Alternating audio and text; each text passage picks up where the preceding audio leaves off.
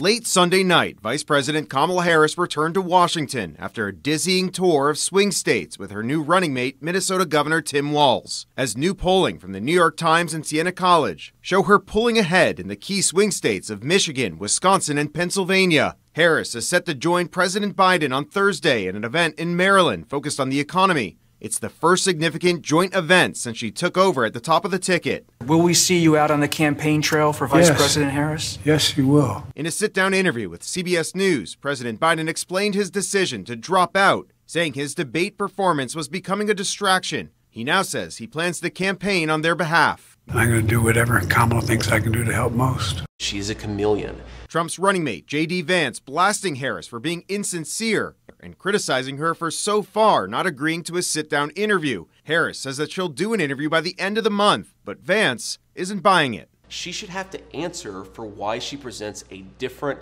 set of policies to one audience and a different set of policies to another audience. And I think that's what President Trump is getting at. This is a fundamentally fake person. I think we're I think we're the opposite of weird. They're weird. Trump is following up his Friday night rally in Montana with a live conversation with tech billionaire Elon Musk on Monday night, taking place on social media platform X. Last week, the nonprofit Center for Countering Digital Hate found Musk's posts about false or misleading election information reached more than 1 billion people. Trump is also planning a rally in North Carolina on Wednesday. And eliminate taxes on tips for service and hospitality workers.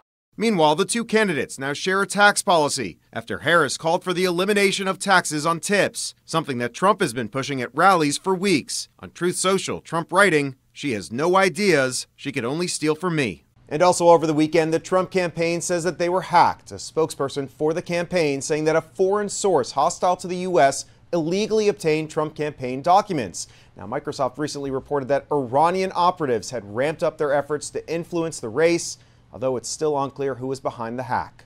In Washington, the 7 Kozlov, Spectrum News.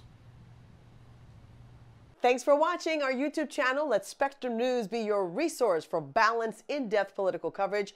And click the subscribe button here. You can also download our app and watch us on TV to learn more about the candidates, where they stand on the issues, and more. We'll see you then.